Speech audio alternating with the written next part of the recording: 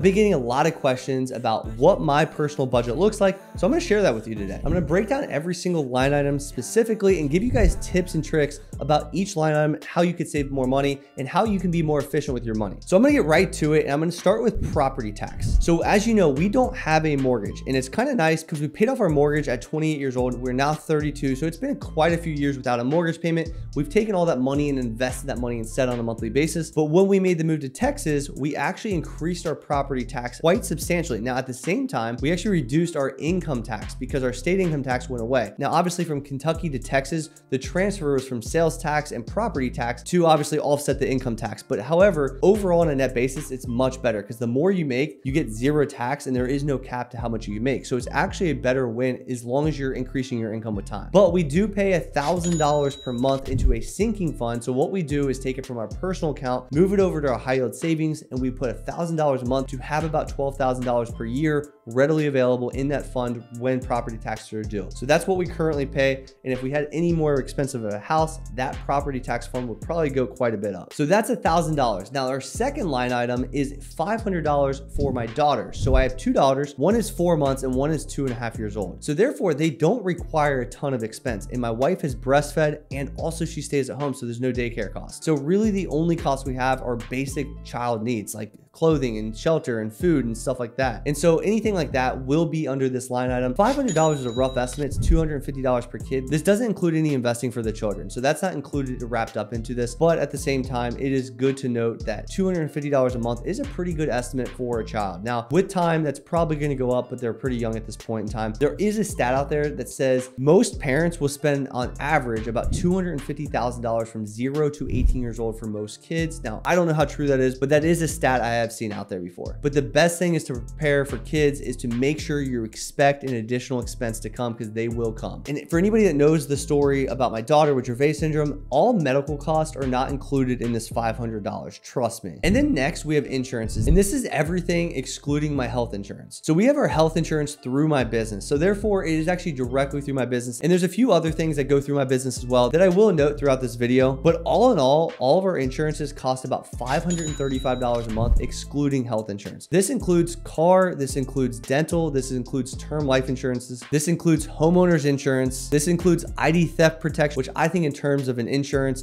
this includes long-term disability and also umbrella insurance. So all in all, those insurances are very necessary for our particular purpose. Now, obviously everyone's situation is different, but the ones I mentioned are pretty relevant to most young families and something I'd be looking to if you don't know already. What you don't want to happen with insurances is to go too cheap on these and then be bitten the ass on the back end. And I didn't mention the type of coverage we have for each one because that's a whole different video, but a lot of these are very important. And one of the most important ones of this list is term life insurance. I do have a video in the top right-hand corner that you can click to watch more on that. So our next expense is gas. So we only have one car due to our situation. We don't need two cars with our living situation. I work from home and my wife can stay at home. So we don't have to go anywhere really, to be honest. And if we do, we can coordinate pretty easily with two young children. Now, as they get older, it might make things a little more complicated. We might get two cars in the future. Not going to rule that out, but for right now we have one car. So our gas bill is roughly about $100 per month. So with Kroger fuel points and the low cost of gas in Texas at the current moment, we only pay around $100. So that's usually about 2 to 3 fill-ups per month with our car that we have, a 2023 VW Atlas. And most fill-ups are around $20 to $30 max. So let's say $35 on the high end times 3 is about $105 per month. And that's probably the max that we fill up in a given month. Now, where we spend a lot of money is food. My wife and I are into health and fitness in a big way. And my wife and I want to make sure we get the proper nutrients for our health. So therefore we spend about $1,500 per month. And here's how it's broken down. We do online ordering for groceries so we can control the price before we actually hit checkout.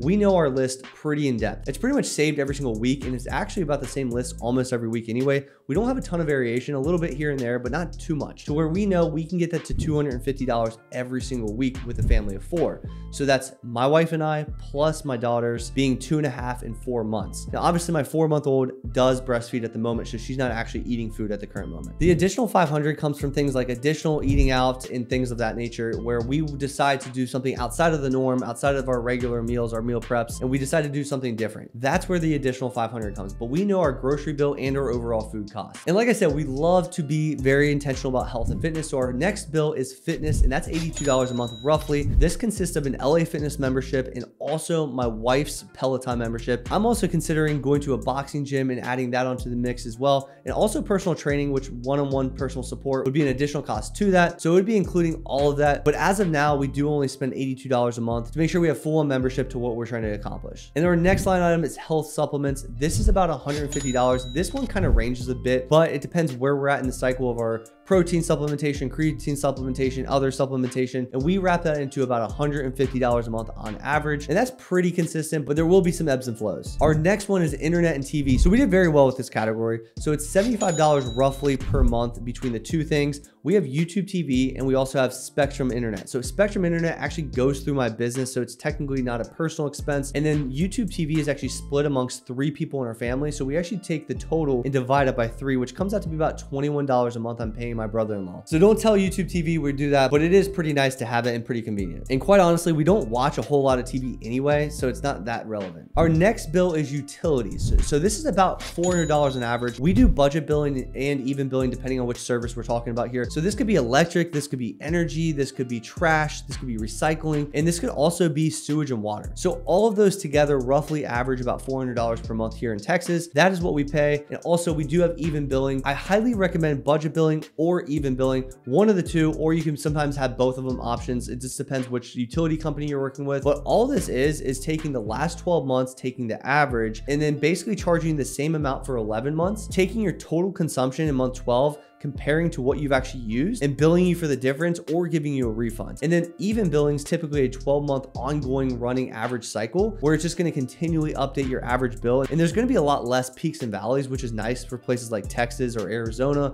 where the heat is crazy in the summer and then in the winter it cools off and you have huge drops and huge spikes. It's a nice way to kind of avoid that. And then we have dogs. So we have 2 dogs. We have a big German Shepherd mix and also a tiny Pomeranian Chihuahua, Nico and Charlie. And if you guys have been following me for long enough, you know Nico was actually the reason behind the name of Budgetdog. So Nico's face was the picture of Budgetdog in the beginning of time. And obviously the brand's transcended since that from a dog to a real person, but Nico and Charlie, usually about $35 a month is about what we run. It's typically just one big bag of dog food, and no, they don't need extra treats. They're good to go because they get plenty of scraps. And lastly, as part of our spend on a monthly basis is miscellaneous. So I highly recommend everybody to have this category. Here's where you'll go wrong is if you put too much and it becomes a black hole. So everything you think about is miscellaneous, and all of these little things add up, and then all of a sudden the miscellaneous category is 2x what your actual budget from the remainder is. And that's where people go wrong a lot of times. So we spend about $4,877 per month. Obviously that's not exact every month, but we put $500 of that into miscellaneous. So these are things that pop up that you're not really expecting, but you know something's going to pop up, and you actually have looked back at your previous spending and you start to get a really good idea of like what this category should sit at. You don't want to put too much or too little here, but you want to give yourself some wiggle room because you don't want to be a freak about spend, and you don't want to feel guilty if you go over in a specific category. Miscellaneous can actually cover you. Some people do slush funds. It kind of depends what your motive is and also how you prefer to do this, but we just do a miscellaneous column,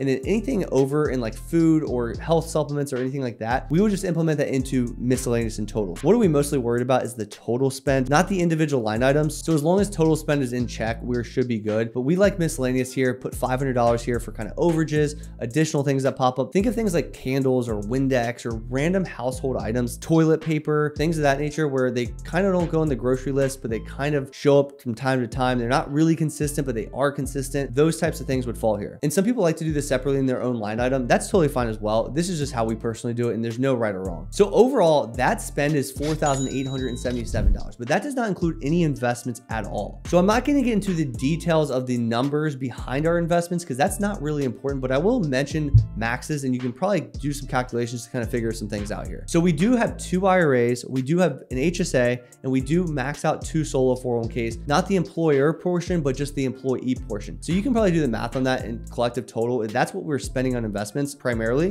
But outside of that, we do a lot of investing as well. So we do the taxable brokerage for the remainder portion that we have available income for. So that's also an additional big investment. And that's also our freedom fund. And that's where I always talk about online is the brokerage is the access to freedom as soon as possible. We just really like the flexibility of that account. Obviously, this video is not to get into the details of each investment account. We also have a very small portion allocated to private equity. We have a very small portion allocated to Bitcoin, a little bit of Ethereum as well. And also we have been doing a lot of real estate deals recently. Multifamily syndications to be specific in 2023, that might expand, but all of those investments are being fully funded at all times. So we don't only max the accounts that we have maxes on, but we also try to put as much money as humanly possible in the other types of accounts like the brokerage account and things like that. So all in all, if we're spending roughly, let's call it $5,000 per month, we would take $5,000 a month times 12, assuming our lifestyle is exactly the same, which it might not be, but in retirement. And I take that 5 times 12 is 60,000. I divide that by 4%. If you're assuming the 4% rule, that gets you about $1.5 million. So technically speaking, to sustain our lifestyle right now, we would need investments of $1.5 million for, let's call it the next 30 years to sustain our lifestyle. We do have that. That is already set aside within our various investment accounts. Now, obviously we're growing that. I'm not trying to live off my investments at this stage of the game, but with time, this is how you build financial freedom. You take your actual expenses on a given month in retirement. Obviously I'm using our current day ones. You multiply that by 12 and you divide that by 4%, or you multiply it by 25, whichever way you want to get there. That is your financial freedom number. And there's a lot of debate around the 4% rule, but in general, that's going to get you maybe 30 years of living expenses. And that's also assuming inflation is factored into that. But again, I have no plans of stopping to work, so I probably will have active income most of my life anyway, but it's nice in case something happens to me